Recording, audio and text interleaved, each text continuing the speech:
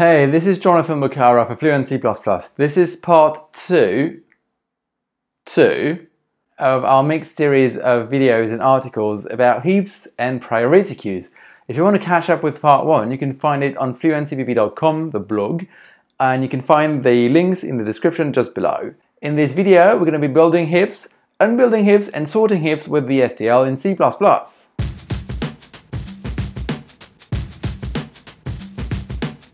So let's take the example of a heap. So this is a heap, a max heap. The largest element is at the top, and we're going to insert an element. So this is quite independent from C++.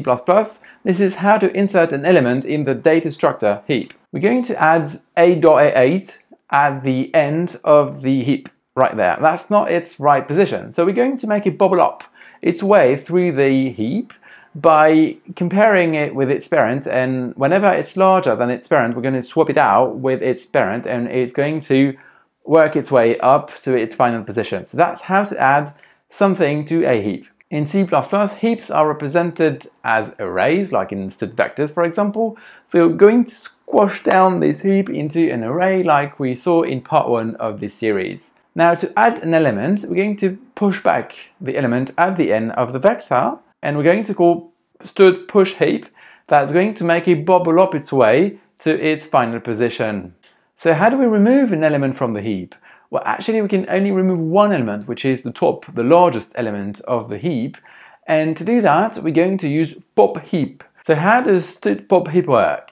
Pop heap starts by swapping out the first element that we want to get rid of with the last element, which is one of the smallest ones. And then it's going to make that small element, which is probably not at the right position at the top, it's going to make it bubble down its way to its final position by comparing it to its children.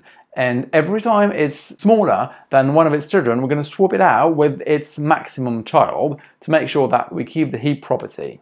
And to actually get rid of that element that used to be the top of the heap, we're going to do a pop back on the vector.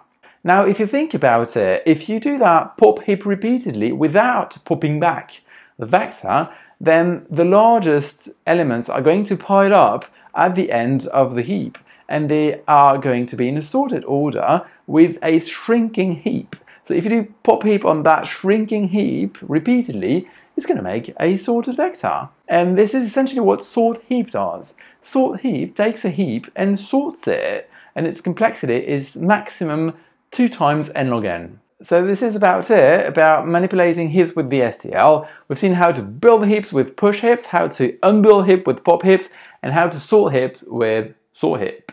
I hope you're enjoying this series about heaps and priority queues in C++. If you want more videos about data structures in C++ or expressive code in C++ in general, you can just hit that red button just below, subscribe to the Fluent C++ channel, and if you like this video, why not put a thumb up on it? I would very much appreciate it. And I see you for part 3 on the Fluent C++ blog, fluentcpp.com, to explore queues and priority queues. Thank you, and I see you next time.